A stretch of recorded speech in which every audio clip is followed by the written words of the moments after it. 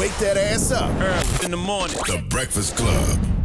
Morning, everybody. It's DJ Envy, Angela Yee, Charlamagne the Guy. We are the Breakfast Club. We got a special guest joining us today. That's right, one of my leaders. We have Nina Turner. Welcome. Senator Nina Turner. Senator Show Nina some Turner. damn respect. Sorry. Good morning. Senator Nina Turner. You too. Good morning, baby. How are you? I am fine. I'm so glad to be back here with the crew. Happy to have you. Beautiful. Now, everybody wanted to know what your next political move was going to be. Yeah. And now you're running for Congress again. I am. In Ohio. Why? You know, because the needs are great. The same reasons that motivated me to run in 2021 during that special election cycle continue to motivate me to run again. I believe that Cleveland, the greater Cleveland area, they need a fighter, somebody that's going to fight with and fight for the people. And so I'm running again. How can we get some of these bills passed in Congress? There's so many things that have been stuck. Like, what needs to happen, and why should people do need to go out and vote? But talk about the importance of that. Yeah, I mean, we definitely need to give people something to vote for. That's right. I mean, that's the main thing. It's a one-sided proposition, I think, sometimes for us to say, yes, people need to vote. And especially if you're black, we understand the historic impact and import, rather, of wanting and needing to vote. Also, we need to elect politicians that's going to give people something to vote for. The quote in Vogue, giving them something they can feel. We need some material conditions changed. You know, we need some Medicare for all. We need to cancel student debt. We know that people are trying to unionize, like Starbucks workers, for example, both in my state, this state, and all over the country. We had a lot of workers, as you all recall, even last year, just coming together, regardless of their political ideology. They were striking, you know, for better wages, work conditions, benefits. And so we need the federal government to step up and give people those things that they need to be able to live a good life. And I think if people start to see changes in their material conditions, they will come out to vote more. Is that bipartisan as far as higher wages, livable wages, better working conditions, canceling student loan debt? It should be. I mean, the last time I checked, red districts have poverty too. They need people need health care. They need their student debt canceled. They need to be able to work in good jobs. To me, this is what we do to help people thrive, you know, get from surviving to thriving, should not be a partisan issue. Now, it has become one, both in the legislatures and also in the Congress, but it shouldn't be it shouldn't be partisan whether or not somebody can feed their family or afford their, you know, medications, for example. That's humanity. That's about people living a good life. And it's a shame, to me, it's a shame where we are in this country right now when it comes to that. I was going to ask, what's the first thing you want to do when you get to, when you win? What's the first thing you want to do? Well, first thing I'm going to do, DJ, is thank the people who put me there. That's number one. But secondly, I'm going there to continue to advocate for some of the things that I'm advocating right now. You know, you don't need an extra special title to be able to stand up for what is just, for what is right, and for what is good. So I'm going to continue my work. The only thing is, when I win, I'm able to continue that work in the halls of Congress. That's and right. that work is standing side by side with workers. That work is speaking a certain type of truth to power. That work is making sacrifices, even if it causes me some heartburn, and to say very clearly that what the people of this nation are enduring is a bunch of BS. Wait, I got two questions. It's kind of a two-part question. Where was the Democratic Party headed a few years ago, and where is it going now? Because it feels like progressive priorities have been just left on the cutting room floor. It felt like it was going to be more progressive. I don't know where it's going right now. Sorry, it was just damn it, I hate to put it this way, but some of this stuff was lip service. It really was. And I believe that the Democratic Party would embrace the things that they ran on in 2020, even though some of those things are not as far as I would want to go in a freedom-fighting direction. I will say more people would be enthusiastic about getting out there to vote. The folks are in limbo.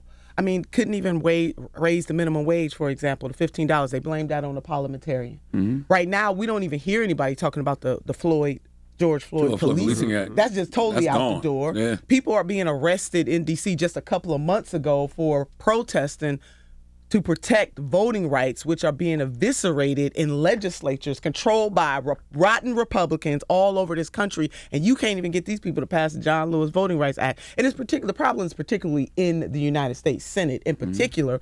But we have some people who just hide behind this stuff because their quality of life is not going to change one iota. They already live in the high and the good life, so they're not as fighting as hard as they should. Democrats must embrace, and we must call out these Republicans too. Yeah, Democrats need to embrace it because they in power. So let me get that straight right now. We are in power, and we have an obligation to use that power to lift people, to change their material conditions. But let's not let these ridiculous Republicans off the hook. Right. I think the thing about Republicans is we didn't vote for them, and we don't expect them to do anything for us. And they're not the ones making us promises. You know what, Char? That is absolutely true. I want to put a however. I'm going to put an and to that. Mm-hmm. You are right. And the Republicans should care about the poor people in their district, too. That's a fact. So, but you're right. Democrats have the power, and they need to use that power and stop playing games. And, a few months ago, I said to one of the things that I believe that the president can do and should do, and we saw a little bit of that in the State of the Union, but we got to hold the Democratic Party accountable. So if it's only Sinema and Manchin, then gas up the jet on their behind. Word up. And tell them, look, I'm about to hold a press conference. Now, either you two going to stand by my side and say how you going to support my Build Back Better and let's build back a little better, or I'm coming to your state and letting the people know who's standing in the way of my agenda. It's like use the bully pulpit that you have to leverage those kinds of folks. And I think it's because we don't hear those conversations is why everybody's so upset at the Democratic, Party. Because it's like, who are y'all? Because if y'all not speaking out against these two people, then y'all must be with them. Maybe they just the fall guys and girls. I think in some cases they are for some, but there are some Democrats there who really believe this stuff and fighting.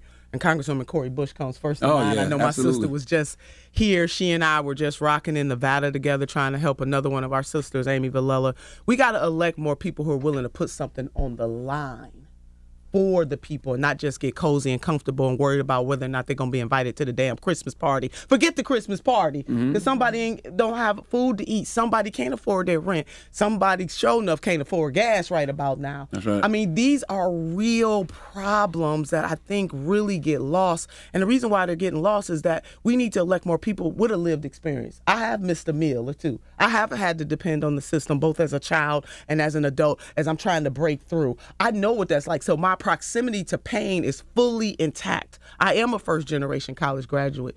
So I get those things, and I think we need people with more working-class experiences in the halls of power to leverage that experience on behalf of what is just right and good. So Shar, DJ, Yee, it is right. We can both be upset and have higher make a demand. That's all we say. Voters need to hold elected officials accountable, even if you like them. Even if you love them, there's nothing wrong with saying, I gave you my power. Yeah. Now I need something in return for that. That's right. And you can still like that person, too. We get it twisted. Oh, they hating on. No, what we hating on is people suffering in this country, and we gave people power, and they need to use it. And this is an awesome opportunity for Democrats to use the power and show the difference between them and the Republicans. And they told us they were going to do these things. Of course, I'm going to hold you accountable. If you looked me in my eye and told me this is what you're going to do. They made the promises. And the things that people like on my side of the Democratic Party are pushing for are not out of the ordinary. In the 40s, President Franklin D. Roosevelt, before he died, he was talking about a second economic Bill of Rights. And in that Bill of Rights were things like education, decent housing, good jobs. These things are not far-fetched. That was in the 40s. And the majority of the American people who were surveyed at that time were right where he was. Right. And so these days you got people saying that's extremist or socialism. No, baby, that's real. That's what people really need. And not just FDR. You have people like the Reverend Dr. Martin Luther King Jr. who built on that, the poor people's movement of all people from all walks of life, all identities. And you have one of the greatest unionists in the 20th century, Asa Philip Randolph. The Asa Philip Randolph Institute wrote a whole book about building on the 4 freedoms that FDR started, about creating a budget for everybody. And I just want to, this is real quick, but I want Take your time. I want everybody that's rolling with us. It was called, this was in the 60s and the 70s. Nothing is new under the sun. A freedom budget for all Americans, budgeting our resources, 1966-1975, to achieve freedom from want. And that was them building on the 4 freedoms. Now, this is Asa Philip Randolph, the leader of the Brotherhood of Sleeping Car Porters, the brother who challenged FDR. I mean, he wasn't playing with this. These are the things. Abolition of poverty. Does that sound familiar? Guaranteed full employment, full protection and high economic growth, adequate minimum wage, farm income parity, guaranteed incomes for all unable to work. So they weren't putting no shade on somebody. Some people can't work. Now, some people can work and don't. We can deal with that. But some people can't work. a decent home for every American family, modern health services for all, full educational opportunities for all, updated social programs and updated Social Security and welfare programs, and lastly, equitable tax and money policy. In other words, tax the wealthiest. This was the 1960s. So for anybody in that Congress to act like what we are demanding is somehow so off course and so radical, it's not radical, it's right. That's right. I'm wondering, when did speaking up for voting rights and wanting some type of voting rights legislation, when did that become a radical talking point? Come on. It's the cornerstone of democracy. And you can't protect that? No. Why are people being arrested in 21st century with a whole Democrats all up in control there, even if it's a slim margin? Y'all ain't run on, well, we need to have X number. You said if we give you the majority in these places, you were going to do these things. Right. So we got to have the heart to be able to assess the Democratic Party very wide-eyed, call out the Republican Party, but not be afraid to say the party that's in control, you ask for the power, you got to use it. And, they don't like that sometimes. That's why I'm not the favorite. I'm definitely not the favorite child. I was going to ask, in your professional opinion, what do you think that's going on when you hear Joe Biden saying we're cutting off Russia as far as oil and everything that's going on with Russia and Ukraine? What are your opinion on everything? Yeah, Putin is wrong all day long. It's egregious what he's doing. You're just going to walk up in somebody else's nation and say, hey, I'm taking you over. Want that. Yeah, that's mine. That was always mine. Sound like colonization to me. Yeah, it is. It sounds like Europeans to me. I mean, so it's wrong what he's doing, and we do have to be in solidarity with the Ukrainian people. We got to put the pressure on Putin. That is one of the ways to do it. And it's a global effort to do just that. But it also reminds us that we have an over-reliance on oil as well. And so maybe seeing some promise in this problem, which is a humanitarian problem. Correct. One of the things we can do in this country is decrease our reliance on oil. Let me ask you this, because I have heard a lot of people say, well, why are we getting involved in this? We have all these problems here in the United States. We have money to send to Ukraine for weapons and to help them, but why aren't we doing that here at home? So how do you respond to something like that? We need to do both. Both two things can be true at once.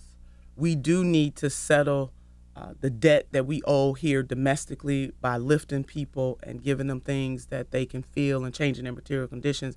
And at the same time, we do need to lock arm in arm with the Ukrainian people but by the grace of God, that could be us. And I don't want the world to turn its back on Ukraine just because we have domestic challenges. We can do both of those things, and both of those things should be called out. And while we're talking about Ukraine, let's make sure that we show the same love and empathy and sympathy for people from black and brown nations across this world, because I am terribly disturbed by some of the reports coming out of how our African sisters and brothers are being treated. It doesn't matter if they're from the continent of Africa or they're in the Middle East, Europe, or Asia. If somebody is in need, the world should come to their rescue, especially when you have something on the magnitude of somebody just marching up into somebody else's nation trying to take it over. We got to admit that too, because what happens to black and brown people, we're not treated the same way. I saw Joy-Ann Reid, and I don't want to misquote what she said, but I saw she said something that people were upset about. The reason that people feel so much sympathy for Ukraine is because they're white and Christian. It was something like that. Yeah, I think she did say that. Yeah. Something like that. Yeah, so what are your thoughts about that? Because, I have been seeing all the videos of black people and people from Africa, people from India, all kinds of people stuck in Ukraine, and they've been, trying to get out, and they're not allowing them to get out. They don't want them to come into Poland. And then we see things happening all over the world, but for some reason, this is definitely wrong, but this is something that is so much on the radar. The Eurocentric worldview that has really poisoned society is real. And some people don't have the heart to admit that. Again, two things can be true at the same time. I agree with what Joy Reid had to say. That is true. And people don't want to face that truth, so they get mad at the person that's telling the truth. That is a truism. We got the receipts for it. She's not making that up. At the same time, that does not mean that we should not be there to support the Ukrainian people, who this man declared war. It was he wanted to take their land, and they are suffering. At the same time, we need the powers of the world to recognize that indeed they do treat black and brown people differently our lives don't matter. You made me think about the Black Lives Matter movement. Our lives matter too. So the Ukrainian lives matter. So do those of African descent. Those from India, Asia, all of the continents, their lives matter too. And if they're being treated differently, we got to say something about it. Those people should be just as upset as Joy Reid is, or I am, or others who care about humanity. If it's about humanity, then don't worry about their phenotype. They're human beings. And there is only one race. Race, as we know it today, is a social contract. It is a bullshitting ass social contract. And we need to call it what it is and fix it. If we are sisters and brothers and family and friends and I'm in need and I'm struggling, why are you going to look at me and say, you black, so you can't come? So Ukrainians should be upset about this, and I know some of them are. People in Poland should be upset if somebody being denied entry into their country when you got war going on, if they being denied because of their color, because of their religion, because of their sexual orientation, any of those identifiers that some people use as a rationale to hurt other people is wrong. So there should be global outrage if Africans are being denied entry into any country. I read an article yesterday in the New York Times, and it was basically saying that a lot of people don't want America to be the world's police anymore. Oh, okay. So how do you feel? How do you feel about that moving forward? Like, how involved should America be getting in issues like this? Something of this magnitude, when you got war going on, we should get involved. And no, we can't police the entire world. We need to deal with, back to Angela's point, we need to deal with some of the challenges we have here. But you can't have something of this magnitude. I think thinking about it outside of this war, then we can have a different conversation. But when you have something of this magnitude, we got to get involved. We just have to. That's how I feel about it. But we got to take care of home, and we haven't been taking care of home. Gas prices are going up. That means that food prices are going up. Everything is going up. People are suffering. There's some people who can't afford this, right? The supply demand, everything. It's a domino effect. People can't get cars now. Imagine if you need a car to get to work or to, you can't. But that's why poor people don't. A lot of poor people here in the United States, they don't want to hear about these geopolitical issues. It's very hard for them to watch Joe Biden say we're sending $10 billion to Ukraine, but basically begging for the Build Back Better plan to happen. We got enough money to do both. We are a hegemon nation, and that's all we are saying, or at least that's what I'm saying right now. I think we all are saying that. Don't neglect home. Charity starts at home and spreads abroad. So you do have to show that charity and that love here at home before you can spread it abroad. But again, war, because I don't want nobody misinterpreting what I'm saying. When people are in war-torn countries, we have to help them. But we have so much money, we can actually do both. I was at the New School, and I had the opportunity to participate and do a lecture with some extraordinary women on International Women's Day. And there's an institute there ran by Dr. Derek Hamilton that Breakfast Derek, Club. Brilliant. Brilliant. Oh, that's my guy. The Institute on Race, Power, and Political Economy. He put it all up in the name, baby. And those are the kinds of things that are being studied there, that there's a class and a caste component, and we can't neglect either. Some people only want to talk about class without talking about caste. When I talk about caste, I'm talking about race. Both of those things must be done at the same time. And I love how the word power is in the name, because this is what this is about. Who has the power and how they wield the power, and for whom do they wield the power for? We need more conscious-minded people wielding the power on behalf of the people in this country, so we can increase the minimum wage, we can cancel student debt, we can have universal health care, and we can help our sisters and brothers and family and friends in Ukraine. We can do it all. I see people also saying, and I want to get your take on this, that if Donald Trump was in office, none of this would be happening. Well, hell, we can't go. Listen, we don't know. He had a bromance with Putin, I'll say that. And that's wrong, because what Putin, and he also said that he didn't really mind, I'm paraphrasing his exact words, but he's showing Putin love even in this egregious moment. Right, Putin is it's wrong. Wonderful. And he wanted to take America out in there. Yeah, Putin is wrong. Trump is wrong on this. He's wrong on most of the things that I care about, but he's definitely wrong on this. We can't predict whether or not this would happen. Right. What I do know, based on his past behavior, he would be stroking Putin's ego instead of standing up to Putin saying your invasion of Ukraine is wrong, and we and the rest of the world is not going to stand for it. So I don't know. People just talking that nonsense. It's easy to say that. If you had to give a grade, what would you give as a grade for Joe Biden and Kamala Harris? What would their grade be and why? Well, I want to give the grade that the people would give right now, which is we don't have a minimum wage increase. The child tax credit has expired. people are suffering. Their money is not going as far as it could go. George Floyd Policing Act didn't happen. Voting rights isn't happening. I mean, Build that's Back it. Better hasn't. I mean, the polls have already graded. I mean, we see where Well, what have we gotten? what the American people. I think early on, we did get a type of relief from the early part of the COVID when that administration when they took office. They did do some of those things that they said they were going to do. That's why the child tax credit is so important. That's why we shouldn't let it expire. You know, people did get those checks, even though it wasn't the whole $2,000 like it should have been, but they did get that. So some of those things early on does show that poverty is a policy choice. That if we could have the child tax credit, then we can have it and make it permanent. That if we can, as a nation, say we're going to get shots in arms for free, that we're going to have a social contract, because nothing is free. But as a social contract, we're going to use tax dollars and make the shots free. Then we can scale that up and do a whole lot of other things in that way. So they do have examples of things that they have done that they can expand and do it better and do it stronger. So my grade, DJ, would be based on how the poor, the working poor, and the barely middle class are feeling right now. And they're already speaking out through About the a polling. CD. Hey. I think an F. Think F? Are you all the way F? D minus. I want to let the American people speak on that. I will say that more can be done. You Yeah, know, yeah. I'm around that DF. But you know what? As a professor, I would go to my students right before the grade, and I would say, look at here. This is what you got right now. Do they get a curve? Right? No curve. No but curve. This is what you got right now. But this doesn't have to be what you have when the class ends. Well, you know, That's what and the midterm- and another there you thing go. that happens too, though, is that people talk about, and I know you guys have said it on this show, that the Democrats are not good at boosting Messaging. up and messaging things that have been done. That's why I was asking that, because we were talking earlier about the HBCU money and grants that people have received. The diversity, you know, it's more diverse than it was previously as far as the cabinet, and there's still a way to go.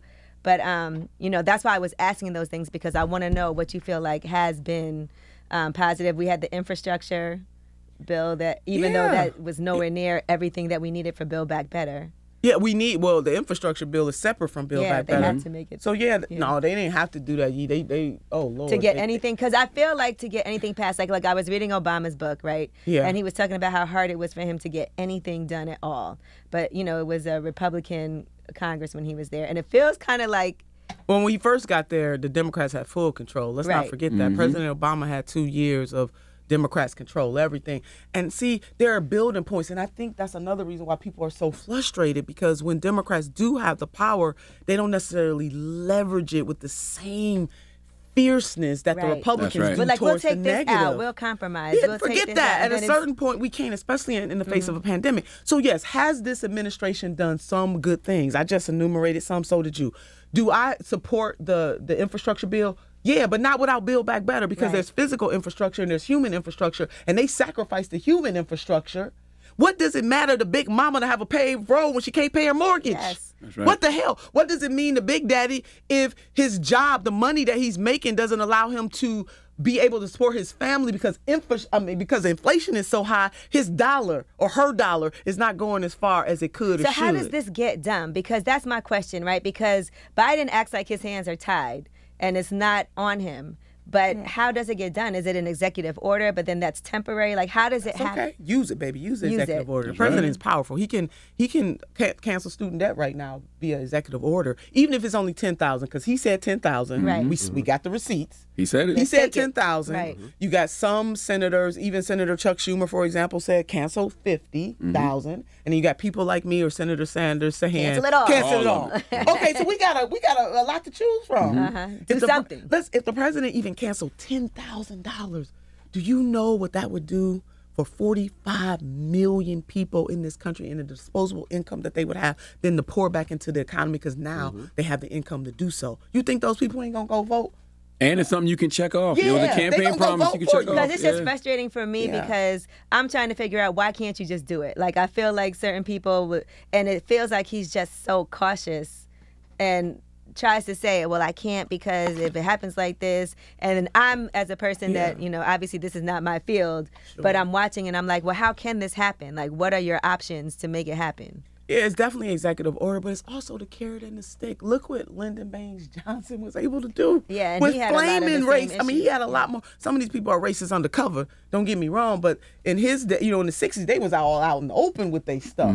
But he still was able to get the Civil Rights Act passed, Right. and the Voting Rights Act passed with all of that cultural pressure that was right there in his face, especially with the Southern Democrats. So is that going to different, like, say, Republicans and bartering with them? Like, okay, you want to get this done, so if you get on board with this, then I can help make sure this like, how does that work? Sometimes you do that. The carrot and the stick does work, but when, I think it was Dr. Maya Angelou who said when somebody shows you who they are, you got to believe them. That's right, because Republicans say no to everything. Yeah, he's already done that. Like, that is President Biden's makeup. That's and right. I don't begrudge him for that because he served with most of these people who are still there. He served with them, so he has a certain kind of way that he wants to do things and handle it. Right. That's okay. He tries to be I think above that's it and fine. barter with people, and he feels like he can negotiate to make it happen. However, though, there Not comes working. a point when they done made it very clear they don't want to negotiate not with working. you. That's right. So now, forget the carrot. I got to bring out the stick. That's right. And so first he got to get his own Democrats in line. We got to straighten Sinema and Manchin out on certain issues. I'm not saying that members of the Congress have to do every single thing. They duly elected too. I served in the legislature. I'm duly elected. The governor, when he was a Democrat, you can't tell me what to do. Now you can ask me. You can and help me see your vision and your way, and I help you accomplish that. But he got two at least out in the open. There are other people hiding behind those two. I can guarantee you that they are. But the two that we know of, he got to hem them up. Now, he done invited them to the White House. They done went to Delaware. At least one of them did. Damn it, there comes a time when you got to say, I'm not playing with you no more. So Right. this is what I'm going to do. Because, see, I done sent you flowers. I done gave you candy. You done been at the White House. No, this is what we're going to do. We're going to hold a press conference. And either you're going to be by my side, the same thing that he could do to hem up these Republicans and go to their states, too, because there are poor people in red states. Yeah, right. Poor people everywhere. Blue states, red states, purple states, no color states. They poor and working class people. Either you going to stand by my side at this press conference or I'm coming for you. And that's just it. Because what else are they going to do? They already showing that they absolutely do not give a damn. Right. West Virginia is one of the poorest states in the nation. Manchin had the nerve to talk about the child tax credit being expanded and other things that they wanted to help to lift the material conditions of people. And then he talking about they going to use the money for something else. It ain't none of your business how they use their tax dollars. How dare you intimate that poorer people somehow will not be responsible and meet Right. the needs of their families.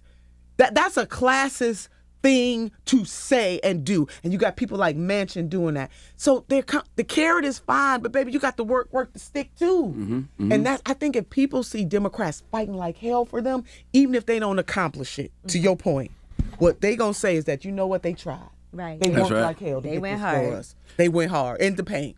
They went ham on these fools. I often wonder, do they really want change, though? Because you have, like, real shifters out there, like yourself, like Cory Bush, like somebody like Gary Chambers that's Brother running. Gary Chambers. Why don't they support your campaign more? Why don't they support Gary Chambers' campaign more? Feels to me like they don't want to, because they don't want real change. Some of them do not. And you're right, Charlotte. I'll keep that answer very simple. People like myself and Gary Chambers and Cory Bush and the Amy Villellas of the world and so many others, Ayanna Presley, some of my sisters are already there, so I just want to shout them out. But we are a threat to the status quo. And some of these people want to maintain the status quo. That's just what it is. I am fighting for a better quality of life. I want to share a quick story. I'm a GMA. Take your time. I'm a GMA. Yeah, take your time. Don't have to be a quick story. Take your time. Okay, I'm a GMA. Now, I like that's what that. they I like call the GMA. in the 20th The century. GMA. Okay. Called GMAs. And I have two. I have a 2-year-old and an 8-month-old. And my 2-year-old loves to put together puzzles. I hate puzzles, but because he likes to put together puzzles, now I love to put together puzzles, And they're relentless. If ever there's a piece to the puzzle as we're putting it together, if ever there's a piece missing, he loses his mind. Yah, find piece. Yah, find piece. Yah, find piece. So I'm on the floor, pulling off the cushion, all rolling on the floor, all up under everything to find that puzzle piece so I can get some peace. Because they relentless. Right, absolutely. They ain't gonna let go. Find the peace. Everything that I need to know about politics and life, I'm learning from a toddler. What does my 2-year-old understand? That each piece is different distinct, necessary, and unique. And that if any piece is missing, the full picture cannot be realized. Everything that I need to know about politics and life, I am learning from a toddler. Why is he losing his mind? Because a piece is missing? Because he knows as long as that piece is missing, the puzzle can never be complete. Right. So we need more people who will lose their minds if there are missing pieces.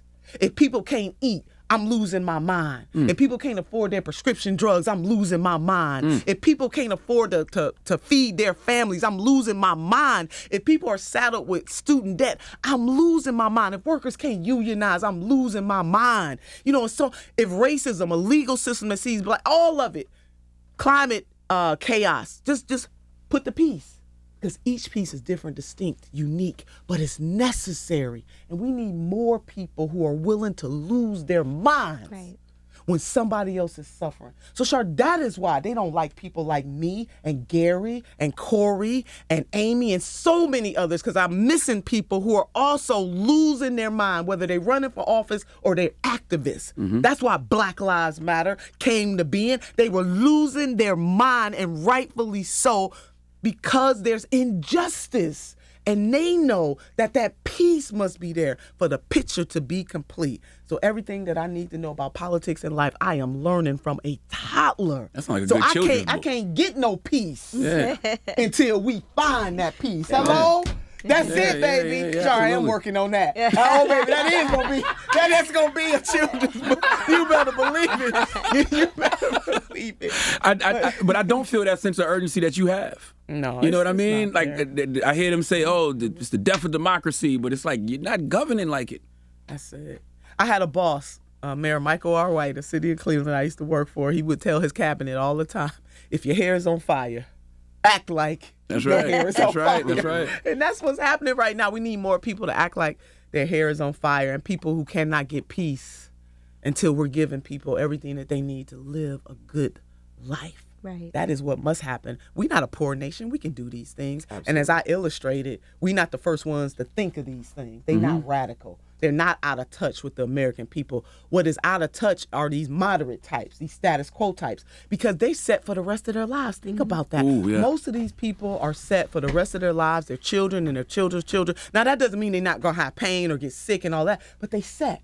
But see, they don't care about Big Mama and Big Daddy's people being set, and I'm talking about Big Mamas in rural America, urban America, or suburban America. When people are suffering, we must act like it. We have the resources to lift people up so that they can live a good life. Why? I want to ask the club this. I mean, does it seem, or is it just me, that we have a system that does not see the value of poor people? Like, Oh, of course. I mean, That's been since the beginning of time, though. This is the beginning. It makes me angry. I'm not going to lie. So they want to use angry black woman. Damn it. Let me be the first to say I'm mad as hell. Yeah, and I think we absolutely saw it magnified during the pandemic, too. Yeah, and the pandemic is still going. Yeah. It's worse. It is. Just because the shots in arms and people are not masking up as much and the elected officials are changing the rules on the mask and the CDC and all of that kind of stuff does not mean that the ripple effects, the residual impact of the pandemic is going to be felt for a very long time, because people were suffering before the pandemic.